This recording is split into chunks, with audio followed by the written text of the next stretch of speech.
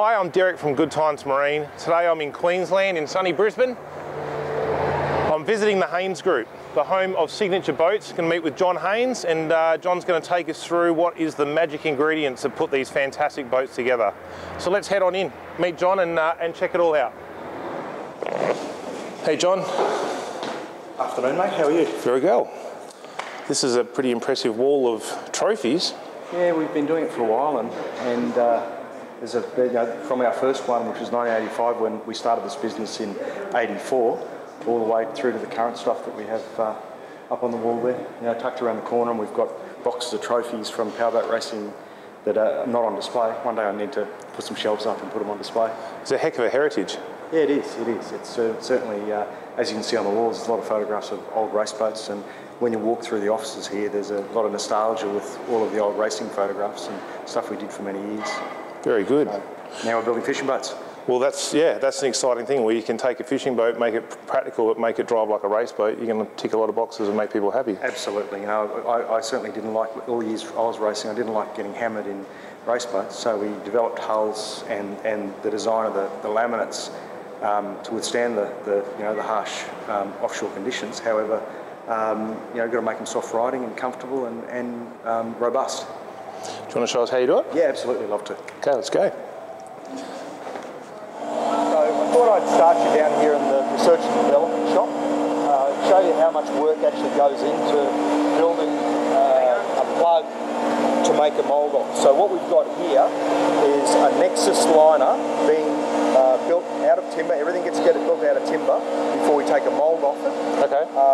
So basically, a lot of companies still do a hull and a deck mould. Yep. We do a hull mould, a deck mould, and then a full internal monocoque structure. So you can see this whole hull has another part that goes inside of it, which I'll show you the parts later. Okay. Wow. So all this sort of contraptions that are going on over here?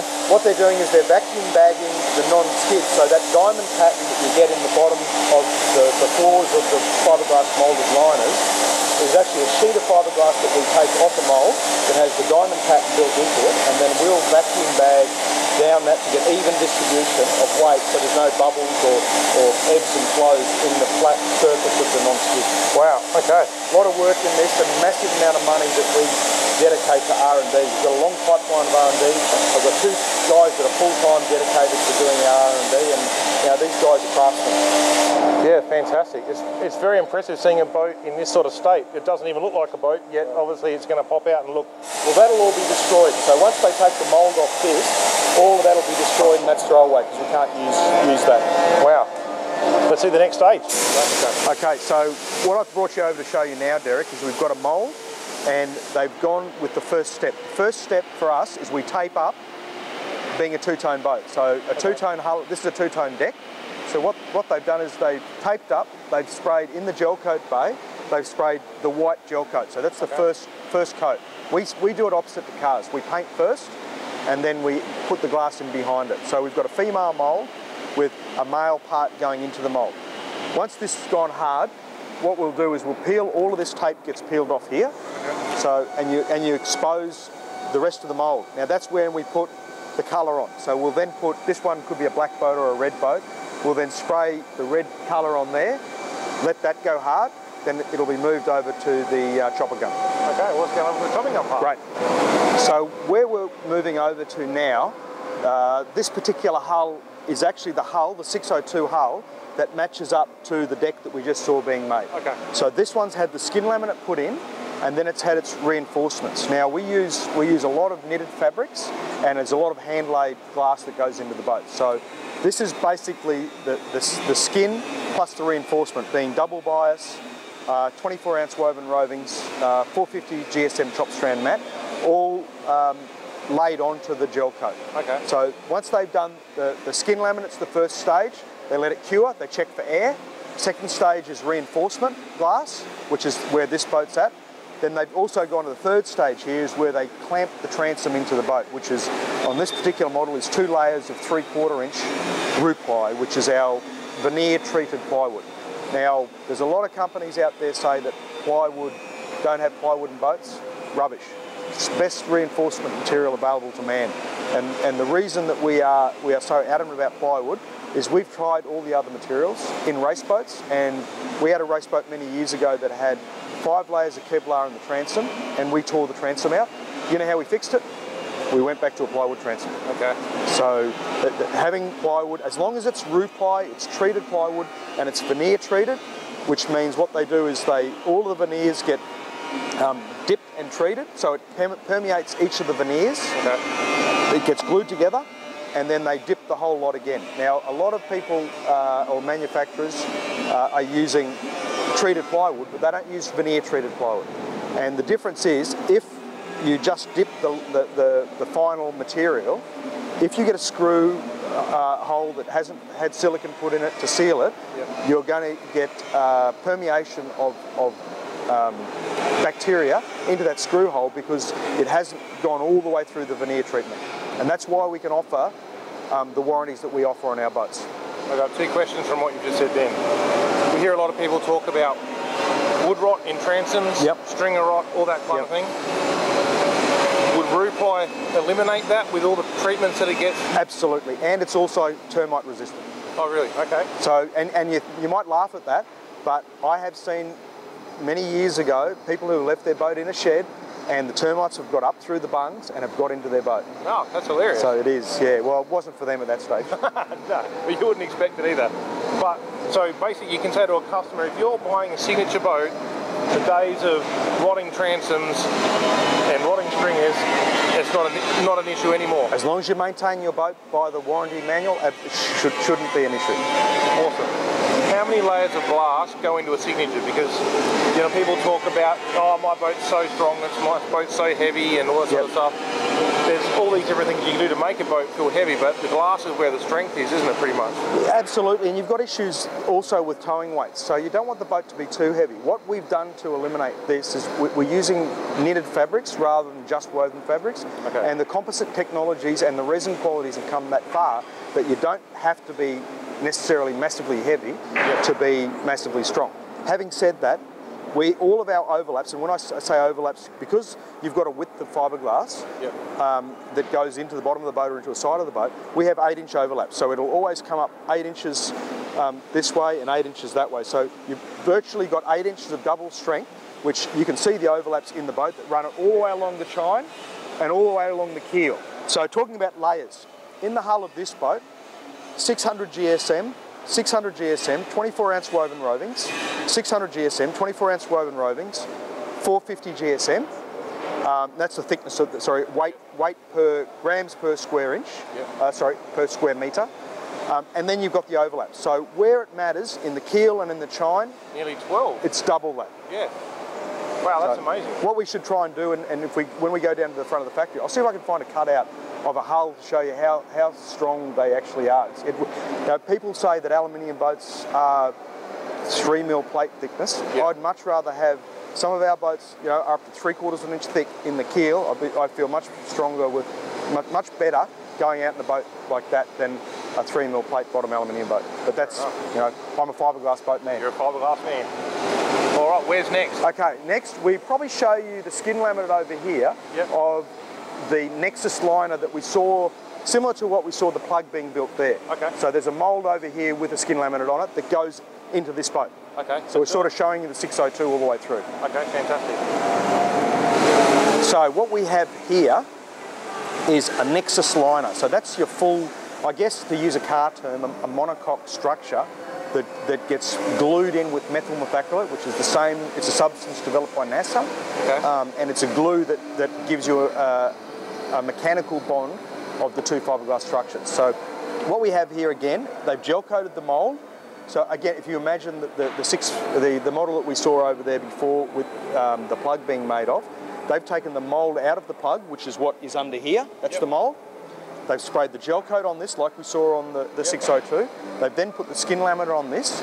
They'll let this go hard. They'll check any of these areas, the corners, out for air bubbles, which they'll then repair. And then they'll put all the superstructure, the strength, the woven rovings, the double bias materials will then go onto this part, ready for it to be, once that's done, popped out of the mould, gets glued into the hull that we just saw over there. Okay, so this actual piece almost becomes completely bonded to the hull then? Absolutely does, yes. So the hull again is you're increasing in the side, so you can see the shape here. Yeah, that's the shape of the side of the hull. So you've got your ring bulkhead basically is built into the liner, which we're very critical on glue points. So you can see all of these points here are shaped to the shape of the concave variable dead rise hull. Here, where your kill tank, your fuel tank and your bilge are here, all of these areas get bonded. Across here is all bonded. This is a bond area. This is all bonded through here. Gets glued to the boat to reinforce the side of the boat. And that's why any of these Nexus boats, you hit the side of them, it's like hitting a brick wall.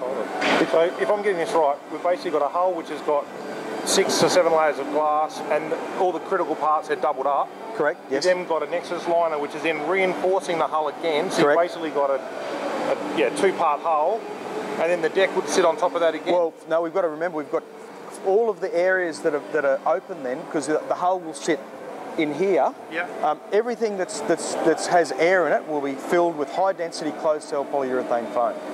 And we don't use the cheap low density stuff. You know our mantra here. Our mantra is we go out and find the best materials available, and then we negotiate on price. We don't go out and find the cheapest materials available, because a cheap boat's not a good boat. So we're talking some pretty serious strength. If we look at some of the opposition brands, do they go to this much effort? I don't know. I can't comment on what they do, and it's pretty hard. I think the way we build a boat is I've got a young family, you've got a young family. Yep. I've got to be satisfied that if I took my young family out on that boat, I'm going to be safe and they're going to be safe. So that's I know you feel exactly the same way. Yeah, and I've enjoyed punching your boats through some pretty tough terrain, and they've never let me down. So before I was in boats, I had 5 signatures to my name, and they were all fantastic. So it was really enjoyable to come in and then join a part of the family as well. So fantastic. So what's the next stage from here? Okay, so we've sort of done the moulding shop now. There's probably not much more to see. We might go and see. We'll see if anything's being demoulded at the moment. No worries. That's the next step. Okay. So what we've got here is this boat has been taken out of the mould, and you can see it's basically the hull that is ready to have the internal liner put in here. So this is actually your boat, Derek. This is the 543 SF. Okay, awesome. And this will have the full.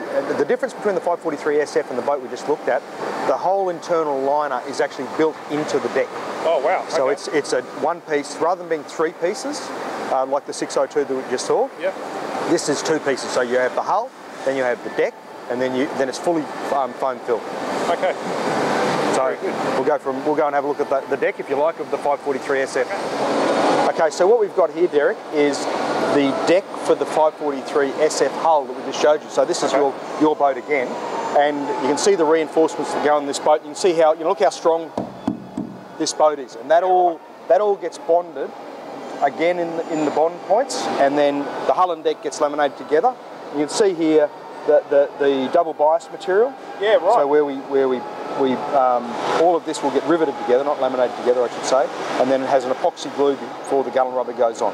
And if you have a look underneath, you can see the entire superstructure of this boat. So there's a lot of work goes into this boat. It looks like a boat when you're underneath it.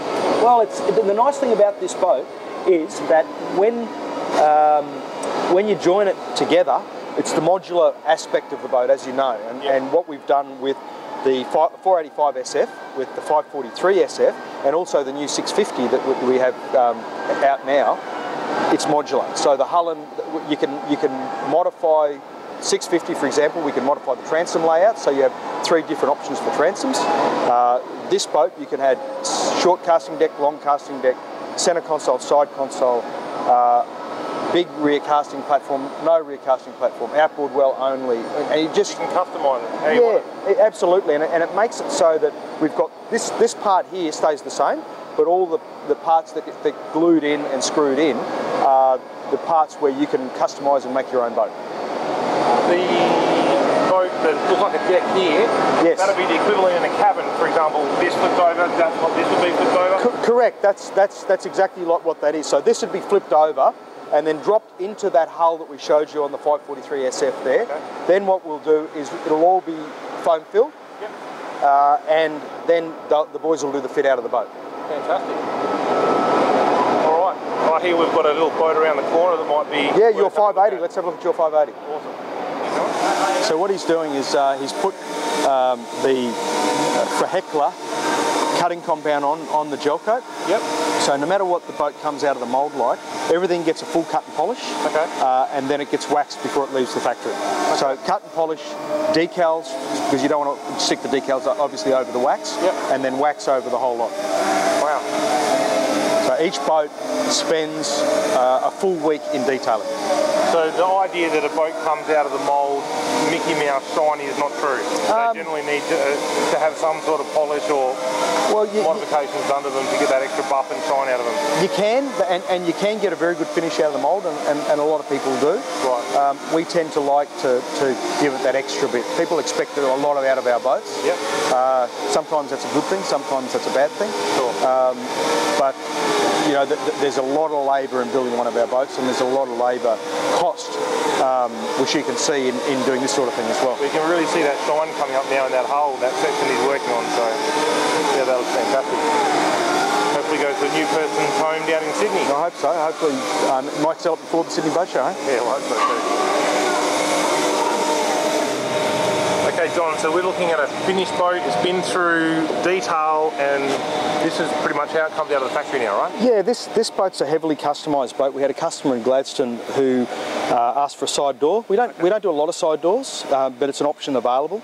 Now, one thing I always say about our boats, and I say to you guys as dealers, that give me the opportunity to say no. Don't just expect the answer will be no. Okay.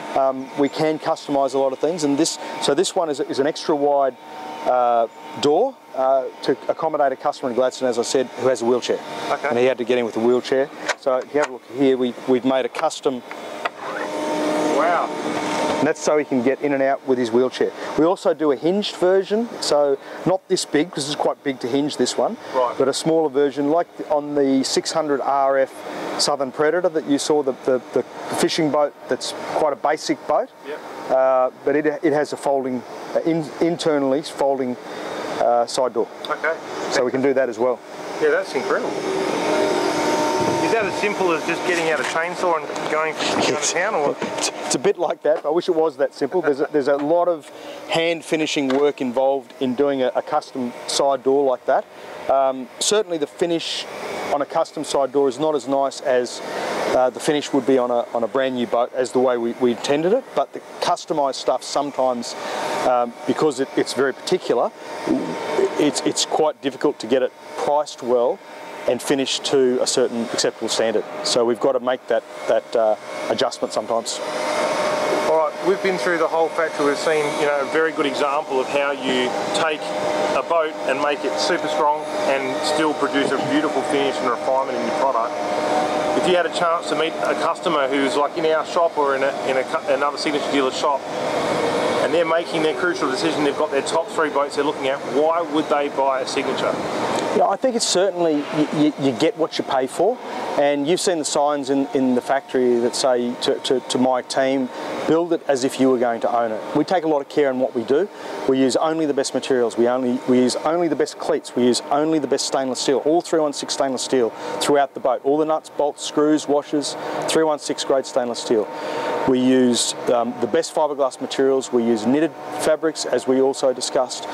We use high density closed cell polyurethane. That's not. We don't rely on that for structural integrity, but it certainly does help.